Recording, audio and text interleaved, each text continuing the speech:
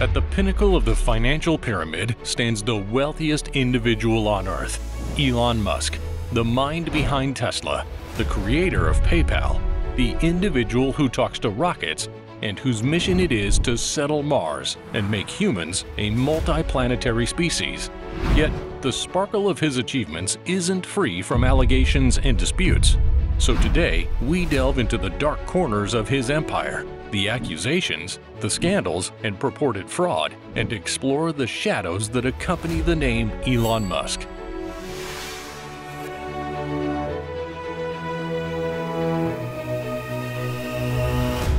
As the eldest child of a South African father and a Canadian mother, Elon faced a significant life change at the tender age of 9 when his parents split, opting to reside with his father while his siblings stayed with his mother, a decision he later admitted was not a good idea. His father, Errol, was an engineer and gained the title of the youngest person to achieve a professional engineer's qualification in South Africa. He ventured into emerald mining, and their wealth was so immense at one point that their safe couldn't close. However, as Elon would come to understand, money doesn't guarantee happiness. Reflecting on his father's character, Elon remarked, "You have no idea how bad. Almost every crime you can possibly think of, he has done. Almost every evil thing you could possibly think of, he has done." However, his dad had rather positive feelings about him. According to his dad, he would read books even at parties. Teaching himself programming, he managed to create a game at the age of 12, selling it to a company for $500. During his school days, he faced bullying from his classmates, enduring severe beatings that even led to hospitalization after he blacked out. His childhood was challenging, as other kids constantly picked on him due to his differences. But he still managed to maintain the reputation of a bright and special student. In South Africa, there is compulsory military service for every man when they hit 18. To escape that and follow his dreams, Elon Musk headed to Canada to stay with his mother's family after finishing high school at the age of 17. Times were tough financially back then for Elon and his family in Canada. He took up low-paying jobs to make ends meet. Eventually, he earned a scholarship to the University of Pennsylvania in the United States, majoring in physics and economics, earning 2 bachelor's degrees. Musk viewed the Ivy League school as a potential pathway to more opportunities and embarked on the journey to pursue 2 degrees. First, an economics degree from the Wharton School, followed by a bachelor's degree in physics. College became a transformative period for Musk, surpassing the ambitions he held in high school. He engaged in public speaking contests and exhibited the same level of intensity and competitiveness that defines his demeanor today. Then, he secured a spot for a prestigious PhD program in applied physics at Stanford University, but he dropped out after just 2 days. His strong entrepreneurial spirit called him to Silicon Valley, and he was determined to succeed. He, along with his brother Kimball Musk, borrowed $28,000 from their dad and started a company called Zip2. It was a company that made and sold online city guide software to newspapers. The Musk brothers worked hard, and they even slept in their office and used the local YMCA for showers to build Zip2. And fortunately, their struggle paid off. In February 1999, during the dot-com boom, they sold the company for over $300 million to Compaq, the computing firm. From that point on, Musk never looked back. He turned his share of the money into a company that eventually became PayPal. Later, he earned around $160 million when eBay purchased the payments company for $1.5 billion in 2002. But if you're curious to know more about PayPal and how Musk linked up with Silicon Valley entrepreneurs, check out our video on it. The link is in the description. Now back to Musk's story. This is where his success journey really kicked off. Some would sip piña coladas on the beach and enjoy the easy life, but not Elon. While he did procure a McLaren and a private jet, he has never been afraid to put his money where his mouth is and make risky moves.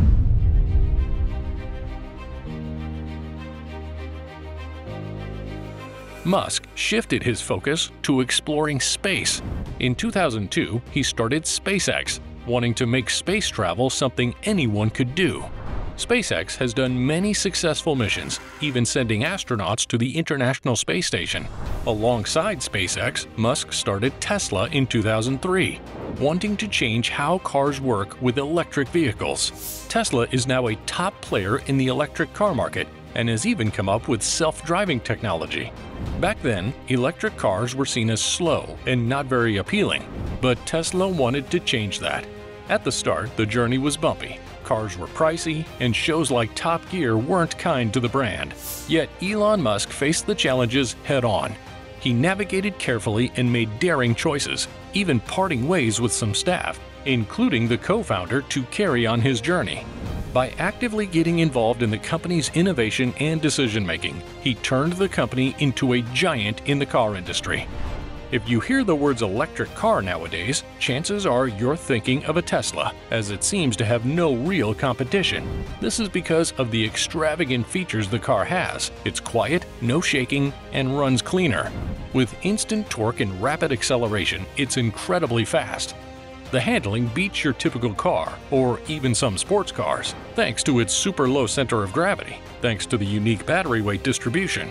Both Tesla's Model S and Model X earned a 5-star rating in every category, a feat only achieved by 1% of cars. In the US, you can travel anywhere, charging up at Tesla supercharger stations along the way, not even having to think about where to charge because your Tesla will guide you on the most efficient route. And lastly, the Tesla Roadster can go from 0 to 100 kilometers an hour in just 1.9 seconds. Tesla is now dominating the electric car market without any opposition. Similarly, with SpaceX, it had a rough start. It took a whopping 16 months for SpaceX to show that landing a rocket on one of the recovery drone ships was possible. The first try was surprisingly accurate, shocking most experts. Progress was slow, and many still questioned the company's legitimacy. However, in mid-2016, SpaceX successfully landed 3 rockets in a row. Unfortunately, disaster struck later that same year when they attempted to replicate this achievement 4 times instead of 3. It was a huge setback for Musk and SpaceX, and the media covered the story quite ruthlessly.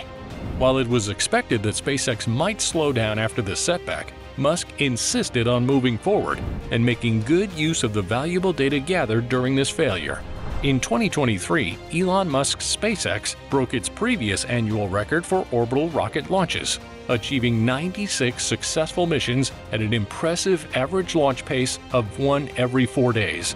SpaceX completed 91 launches with its Falcon 9 rocket and 5 with the Falcon Heavy, surpassing its previous annual record of 61 orbital launches in 2022. Elon Musk, who taught himself programming at the age of 12, also mastered rocket science.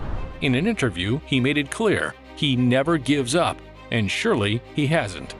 However, facing the upcoming mountain of challenges won't be an easy task.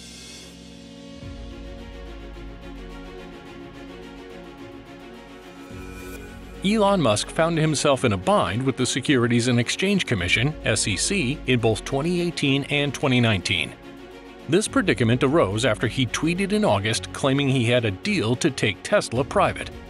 Musk and Tesla's lawyers claim that the SEC conducted a relentless investigation targeting both him and Tesla.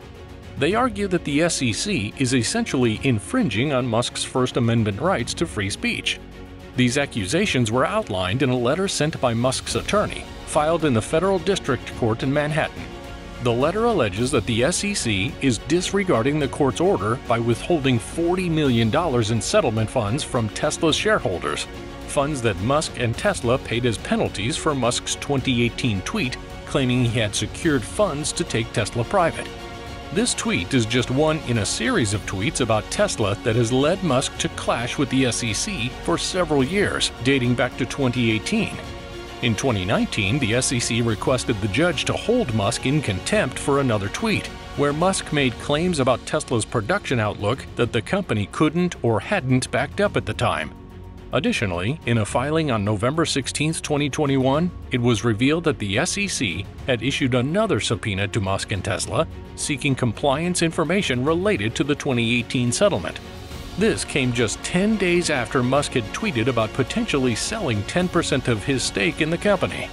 Musk has been an outspoken and prominent supporter of Dogecoin. His frequent tweets about the cryptocurrency, even the most eccentric ones, can cause significant movements in Dogecoin's value.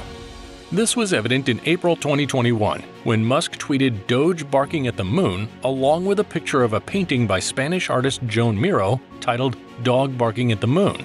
He joked about Dogecoin on Saturday Night Live, first during his opening monologue when his mom made a cameo. May Musk appeared. "I'm excited for my Mother's Day gift," May said. "I just hope it's not Dogecoin." Elon Musk jokingly said, "It sure is." Then, during Weekend Update, he poked fun at the coin while playing a fake financial expert and referring to Dogecoin as a hustle struggling to explain its utility at first, stating it was the future of currency that would take over the world. When Michael Shea responds, "So it's a hustle?" he chuckled and replied, "Yeah, it's a hustle." Despite Musk hyping up the cryptocurrency's value leading up to his SNL appearance, investors quickly sold off Dogecoin, creating a sharp 40% drop, reaching as low as 44 cents after the episode. Cryptocurrencies are well known for their volatility, and Dogecoin continued to see significant fluctuations in 2021 and hit lows of 7 cents in 2024. This is why Johnson accused Musk and aimed to get $86 billion in damages, reflecting the drop in Dogecoin's market value since May 2021, and he wanted that tripled. He also sought to stop Musk and his companies from promoting Dogecoin and urged a judge to declare that trading Dogecoin is gambling under federal and New York law. However, in March 2023, Elon Musk requested a U.S. judge to dismiss a $258 billion racketeering lawsuit against him. The lawsuit accused him of running a pyramid scheme to support the cryptocurrency Dogecoin. The lawyers of Musk argued that the investors never clarified how he planned to defraud anyone or what risks he concealed. They contended that Musk's statements like Dogecoin rules and no highs, no lows, only Doge were too unclear to back a fraud claim. In a footnote, the lawyers also dismissed the investors' assertion that Dogecoin qualified as a security.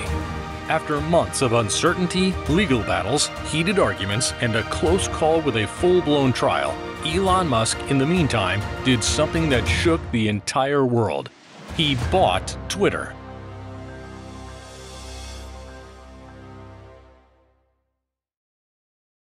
After months of legal twists, Elon Musk successfully acquired Twitter in a $44 billion deal. Musk's interest in the social network had its roots in his prolific Twitter use. He spent nearly $3 billion to accumulate a 9.2% stake in Twitter, raising concerns of a hostile takeover. While initially offered a board seat, Musk sought ownership and made an offer for the entire company at $54.20 per share. His publicized plans included loosening moderation rules, open-sourcing recommendation algorithms, and purging bots and scammers. Internal tensions grew as Musk clashed with Twitter's leadership. Musk secured financing, and Twitter's board eventually accepted the deal. Musk, driven by his disdain for bots, demanded detailed data on Twitter's bot situation, temporarily putting the deal on hold. After legal battles and Musk accusing Twitter of deception, the deal was finalized. And Musk showed no regret. He exclaimed, "Forget Zuck," as he confidently signed the papers, issuing a bold challenge to Meta's Mark Zuckerberg, now his direct rival in the competitive world of social media. The 12 months that followed were filled with scandals, but one consistent pattern emerged. Musk said one thing and did the exact opposite. Before taking over Twitter, Musk expressed a desire to let all legal speech remain on the platform.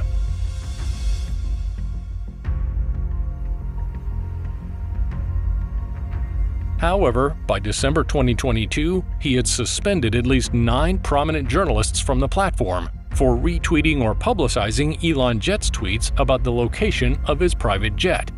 The platform later changed its mind about those decisions. However, there were still some more U-turns to go. In late December 2022, Musk conducted a Twitter poll asking if he should step down as the head of Twitter. With more than 17.5 million votes cast, Yes won with a tally of 57.5%. However, still today, Musk has yet to step down.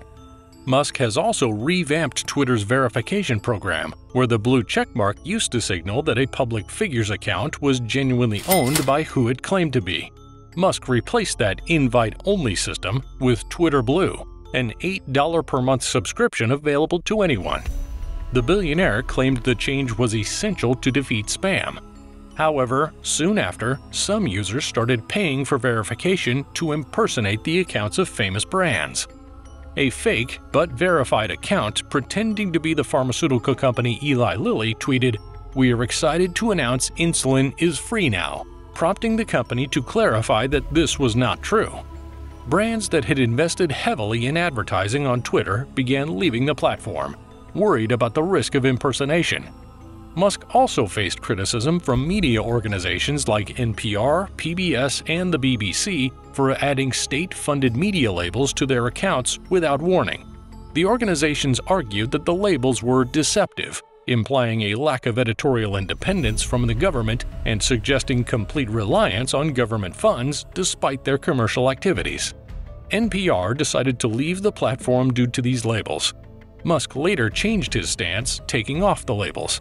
In the process, he also removed similar labels from Russian state propaganda outlet RT and China Daily, affiliated with the Chinese Communist Party. Despite the initial backlash and the subsequent removal of these labels, Musk's decisions on platform governance have invited further scrutiny. Notably, he has faced additional criticism for bringing back certain individuals' accounts on Twitter. Elon Musk has brought back Donald Trump's account on Twitter almost 2 years after the former U.S. president was barred from the social media platform for encouraging violence. Trump's account returned to Twitter after Musk conducted a poll on the site that indicated marginal support for allowing Trump's comeback. Over 15 million people participated in the poll, voting on whether Trump's account should be reinstated. A narrow majority of 51.8% voted in favor. Conspiracy theorist Alex Jones has also made a return to Twitter. Jones is widely known for falsely asserting that the 2012 Sandy Hook school shooting was staged. He was ordered to pay $1.5 billion in damages to the victims' families, as courts determined that his false claims led to harassment and death threats against them. Jones, the founder of the conspiracy theory website InfoWars, has been removed from other major platforms, including YouTube and Facebook. He was banned from Twitter in 2018 for violating the site's rules on abusive behavior. Elon Musk also reinstated Andrew Tate's Twitter account. He was previously banned from the site and later had his account reinstated last year. He is currently facing accusations of rape, human trafficking, and forming an organized crime group to sexually exploit women, which he denies. As Musk faces heightened criticism from journalists for reinstating controversial figures on his platforms, his evolving stance on free speech online has come under increased scrutiny. Leading X, the new name of Twitter, Musk has become more outspoken, particularly in response to big advertisers who boycotted the platform over concerns about anti-Semitic content, including a post by Musk himself. Accusing advertisers of attempting to blackmail him, Musk's perspective on the delicate balance between free expression and platform responsibility is becoming increasingly central to the ongoing discourse surrounding online content moderation. However, Andrew Tate offered to give Elon Musk $1 million per month after major companies halted their ad campaigns on X. Yet, it's not nearly enough to assist him. But the question comes to mind that on one end, Musk advocates for freedom of speech, while on another front, he bans journalists. What is Musk really doing? Does he care about freedom of speech, or does he just want to promote himself? Twitter has suspended several high-profile journalists who cover the platform and its CEO, Elon Musk. This is a private company. You can do whatever he wants. You know, there's all this talk about free speech. He's called himself a free speech absolutist. In December 2022, Musk suddenly suspended several journalists' accounts without providing any explanation. Later investigations revealed that these writers had either reported on Musk's suspension of Twitter accounts, sharing private plane locations, criticized Musk in the past, or both. This led to conflicts between Musk and journalists like Barry Weiss. whom Musk had considered an ally until then and had chosen as one of 3 reporters for the Twitter files. Musk's actions showed a growing tendency to selectively enforce Twitter's rules based on his political or personal preferences. Tweets related to Ukraine were downplayed on the platform, and posts containing certain words like transgender, trans, gay, and bisexual seemed to be hidden, even in direct messages. Posts discussing the Trans Day of Vengeance were mass deleted due to unclear and inconsistently applied rules about incitements to violence. Meanwhile, Musk's own tweets were prioritized and prominently displayed on users' timelines, regardless of whether they followed him. Musk's selective use of Twitter's rules and algorithms practically guarantees that his preferences will dominate the platform, regardless of whether they support a culture of free expression. Consequently, what may have seemed like a promising new start in October 2022 now appears to be little more than a different version of the same old culture war mess, perhaps with even worse global free speech policies. In an unprecedented move, Twitter restricted access to 2 tweets by Indian journalist Saurav Das, citing a legal demand from the Indian government.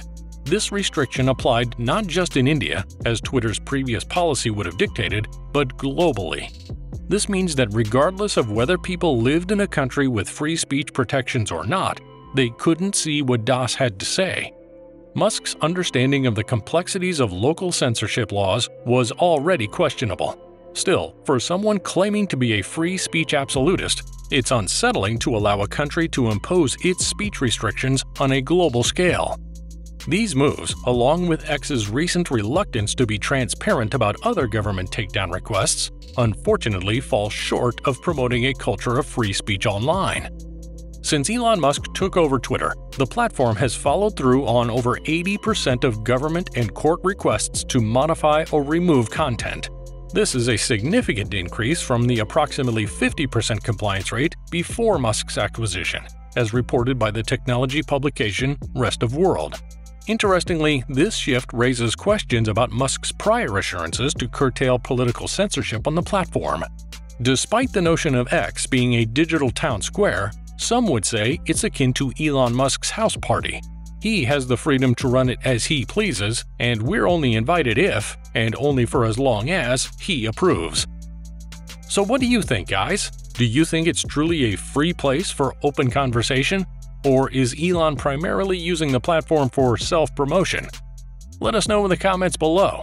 Did you enjoy this content? If you like learning the origin stories of big names, check out one of our other videos like these.